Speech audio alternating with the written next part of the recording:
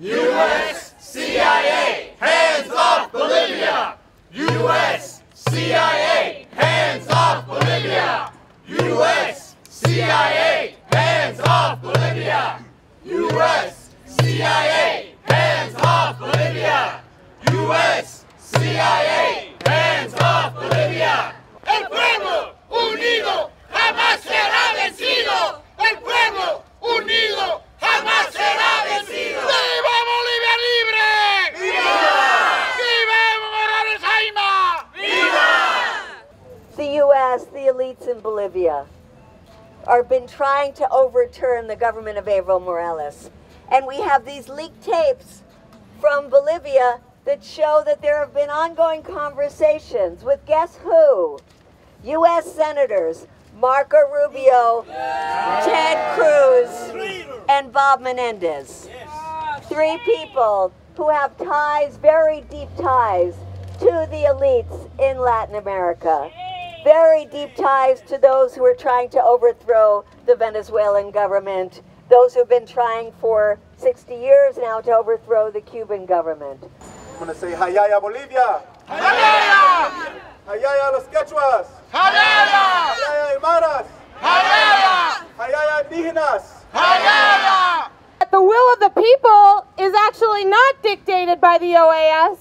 It's not some fake concept of democracy that this country purports to advance around the world. We're close, right a couple blocks away from the White House, where there's an individual semi-occupying that place, purporting to be the president, who himself wasn't even won by a popular election in the United States. So this concept of democracy, that the United States sets the agenda for the entire world, is completely corrupt.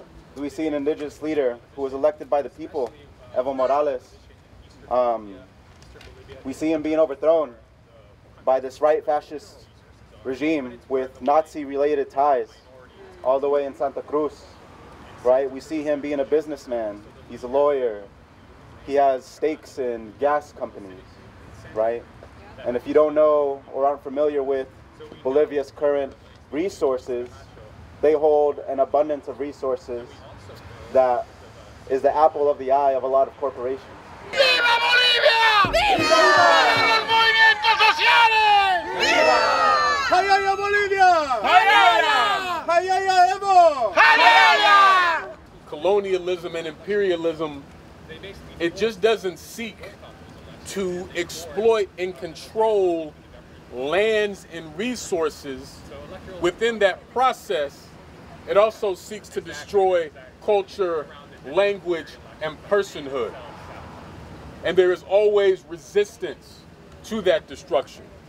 That is what the indigenous folks in Bolivia are doing and have been doing, and that is what we are out here doing today. U.S. CIA, hands off Bolivia!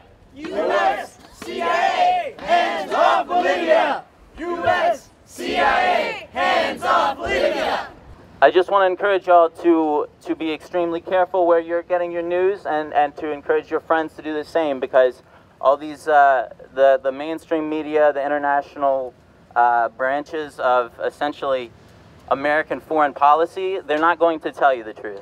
They're going to tell you what the racist, fascist opposition in Bolivia wants you to think, and now that they've destroyed and ransacked the public broadcasting facilities in Bolivia because they don't want any opposing views to be seen, the same way that they did against Chavez in 2002.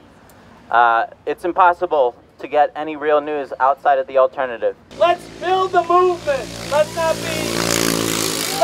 be pessimistic. Let's not be pessimistic. It's a hard moment. It's a tough moment. It's a tragic moment.